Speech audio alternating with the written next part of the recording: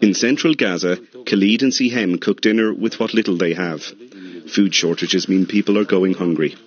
Despite aid increasing, its distribution is slow and the scale of need is huge. We only have 3 tomatoes, says Khalid.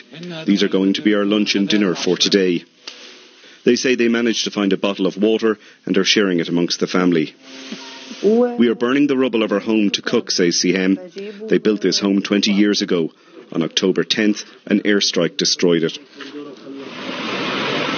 The effort to get aid in has ramped up. The entire Gazan population of 2 million people are now dependent on it. Our team saw hunger, desperation and destruction. People who have not received any relief in weeks. Hundreds of thousands that are facing an immediate risk of starvation. WFP hopes for the extension of this pause, which offered a window of relief that could pave the way for a longer-term calm.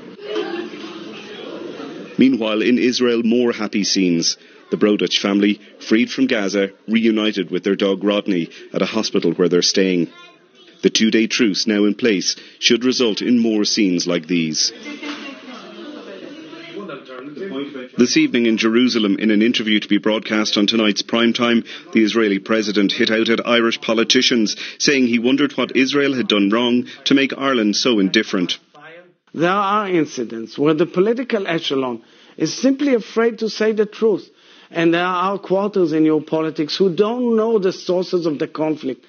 What's wrong with saying, dear Emily, 8 years old, you were hijacked and abducted by a vile terrorist organization who put a gunpoint to your head and took you away and tortured you, and she's under shock. These were the scenes in Gaza tonight as more Israeli hostages were freed.